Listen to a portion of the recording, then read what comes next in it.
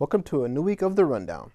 On this episode, the Navy wants you to consider duty as an RDC, how sailors can get smart with their goals, and how physical activity may boost your mood. The Navy is asking leadership to urge their top enlisted sailors to consider becoming Red Ropers or recruit division commanders. RDCs are considered leaders who are the first in line for transforming civilians into the strong and resilient sailors the Navy seeks. The job of an RDC is no easy task, but the rewards for preparing sailors for the fleet are unmatched.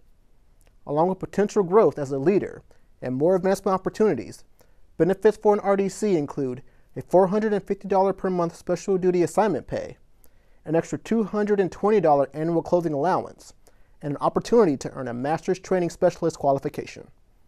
For more on becoming an RDC, read NAVADMIN 042/17 on NPC.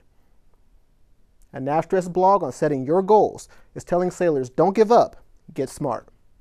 SMART is an acronym for making your goals specific, measurable, attainable, realistic, and timely. The blog suggests setting bite-sized SMART goals to help you achieve your overall goal. Here are some examples of a SMART goal.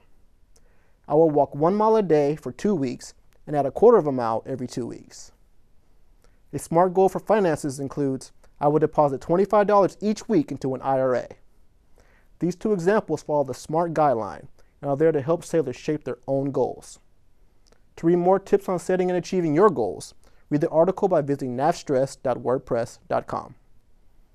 Finally, research from the Navy Health and Research Center is showing that physical activity may reduce the risk of depression and suicidal thoughts in individuals.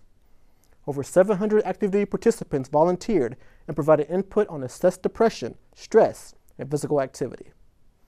Research shows that 30 minutes of moderate activity 5 days a week or 30 minutes of high-intensity workouts 3 days a week may effectively target mood disorders in individuals. You can read more on the research and findings by reading the story on Navy.mil. Well, that's all for this week. For any questions, send us a message at usnpeople.fct@navy.mil. For the Chief Naval Personnel, I'm MC2 LJ Burleson. Thanks for watching.